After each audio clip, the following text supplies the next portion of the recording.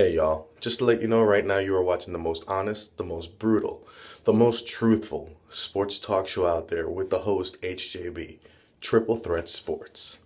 Enjoy. Hey, what's going on? This is HJB representing Triple Threat Sports, and I'm here to talk about Donald Sterling. Alright, so we all know he's a douche. He got suspended. He can't show his face anymore. We don't have to see him pick his nose anymore. And that's all I got to say about that.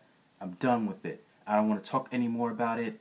Stephen A. Smith already said enough for me, and that's what it is. Now, this is HJB with Triple Threat Sports, and I'm out.